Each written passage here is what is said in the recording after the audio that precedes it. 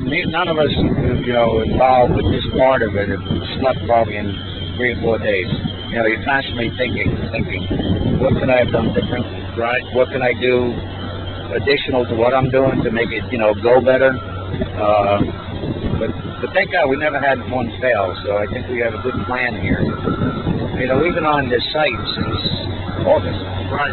So, this is probably the most exciting thing we've done out here. The other ones were pretty cool, we did them just differently. So you say you had changed, basically. Well, we had to take cables and our machines pulled them over. It's a little more exciting, with the explosives. It becomes a show. We started preparing the steel Wednesday. This is, it's total placements on this it comes out to about 60 charges. It's not a lot. Wednesday and Thursday we cut the steel, and then today we start loading the charges. And then, as I said, this will not be, because these will all be tied in one circuit. Right. We won't do that arm it until tomorrow morning.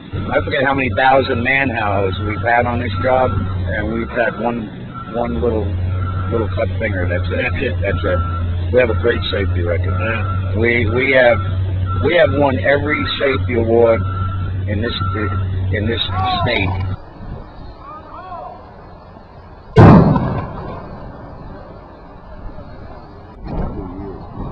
Two that were here, they were built in the 50s.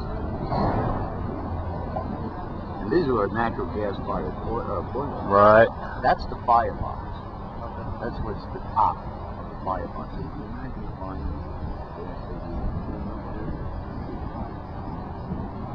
There's all those pipes where the hot water ran through. Right. And then you see every so often the pipes stand out like that. Those are called subdivision. That's where it's just really hot. And out here, where regularly we're standing here, this is where the big turbine was. Okay. Right here was the actual turbine that generated the power. The columns over here were 12-foot square. It's our rotation tank. Okay. See, we have a directional cut, and the front is not cut. What we're going to do is blow out about 30 feet. Okay. Flat cut AC. Okay. And the blade that's up top, will take over. It may sit there for a couple of seconds, and the blade will take over. Then it'll just come on down. Well, we're looking to get it about 15 to 18 degrees, and then drop. So she starts shearing. Got it. With these charges in there, this is a linear shape unit. They produce 4 million pounds per square inch. 4 million pounds.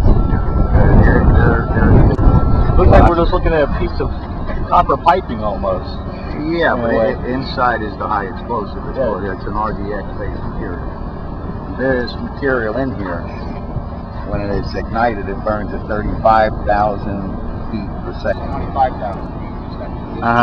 This is plastic. And then there's another cord that burns a little bit slower when we initiate. We have a blasting box way out there.